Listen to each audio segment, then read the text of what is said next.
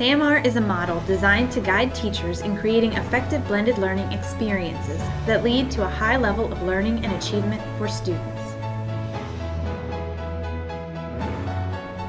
SAMR can provide the building blocks necessary to create the foundation for your blended learning classroom.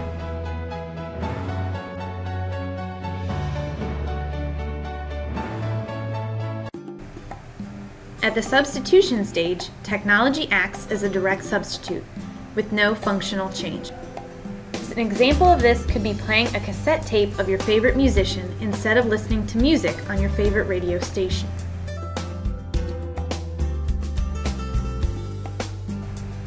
At the augmentation stage, technology acts as a direct tool with a functional change. So, to continue with our musical metaphor, instead of having to fast forward and rewind your cassette tape, you can select a specific track off a CD.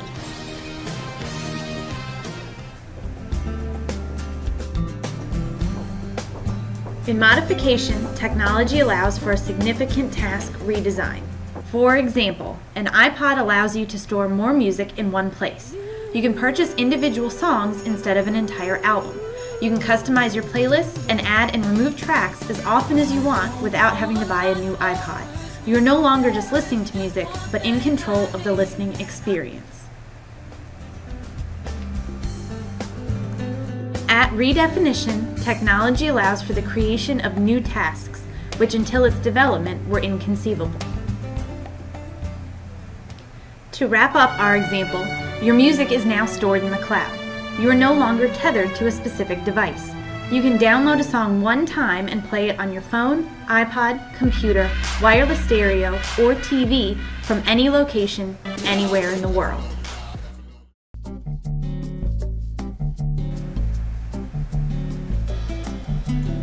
Now, let's take a look at how SAMR can be the foundation as you build a blended learning environment by tweaking a very common classroom task: note-taking.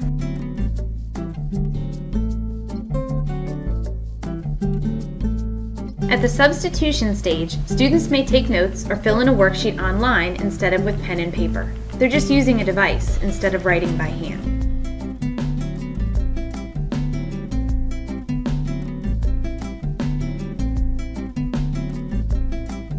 In augmentation, students use the research tool in Google Docs to add to their notes and use the comment feature to organize their thoughts. The basic task remains the same, note-taking, but they utilize the built-in tools to expand and differentiate the learning.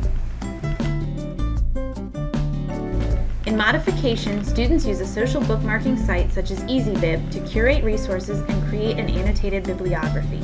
It is inserted into a Google Doc, which includes hyperlinks to the articles and websites used in their research. Their presentation now includes new elements such as embedded video, hyperlinks to other websites, and student-produced digital representations of data. The task has been transformed from simple note-taking to student-driven creation and analysis. Finally, in redefinition, a group of students deliver a research presentation to peers in advance outside of class time by pre-recording, going live with a website, or utilizing QR codes to present the material. Presentation time is then redefined as a question and answer session with a back-channel discussion using a site such as today's Meet. Passive classmates are now active participants in the presentation, and presenters must have a higher level of understanding about their topic to field questions on the fly. The task has been reconstructed to put students in the driver's seat and provide them with a deeper understanding of the content and how to find the answers they seek.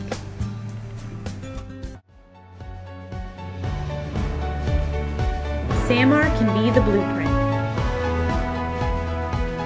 to a new way of teaching that enables anytime, anywhere learning, and the building of a learning community,